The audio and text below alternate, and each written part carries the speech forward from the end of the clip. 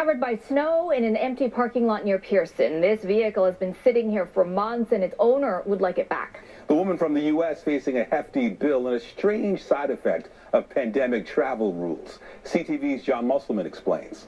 The Park to Sky lot on Dixon Road is closed, but there's a vehicle here that is attracting a lot of attention, a Honda Element with Michigan plates. I mean, my hands are tied. I can't cross the border.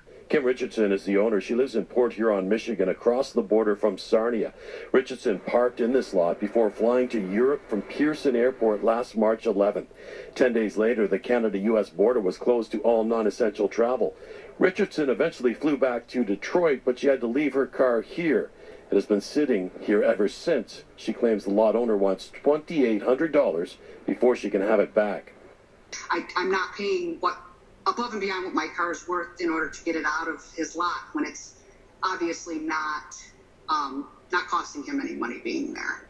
CTV News contacted the parking lot owner today. He did not want to give his name, claiming this story has led to threatening and harassing phone calls from strangers. He says Richardson only contacted him a month and a half ago. He says the bill for parking the car for 11 months is $2,000, not $2,800.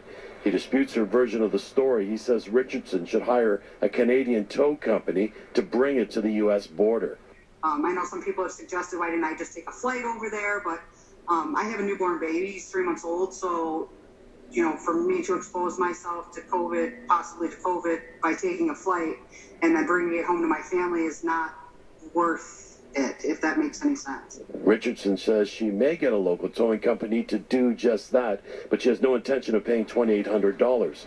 I think he's being difficult, and I guess that's my opinion. In the meantime, her snow-covered car will stay right where it is. The lot is currently closed. There are locks on the front gate. John Musselman, CTV News.